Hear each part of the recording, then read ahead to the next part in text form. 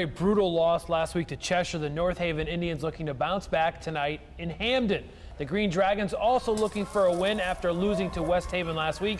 First quarter, North Haven to the air. Jack Steinman runs out a little bit and floats one up to Kyle Malillo. Nice touch. 7-0 Indians. Hamden coach Tom Dyer trying to settle his team down. Next possession for North Haven, I get Sagnellet. That's right.